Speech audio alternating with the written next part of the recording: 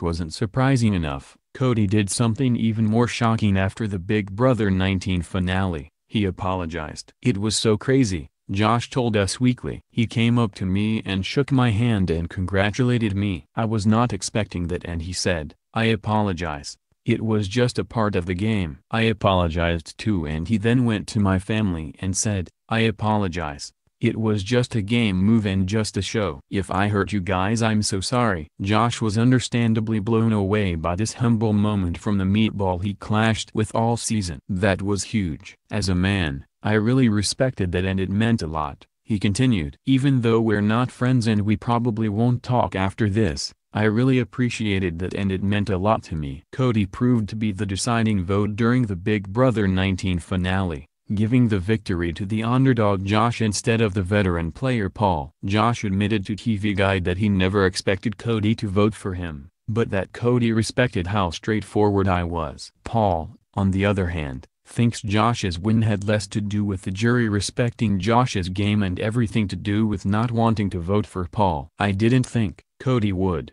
vote for Josh over me, which is actually part of the reason I took Josh, because I thought he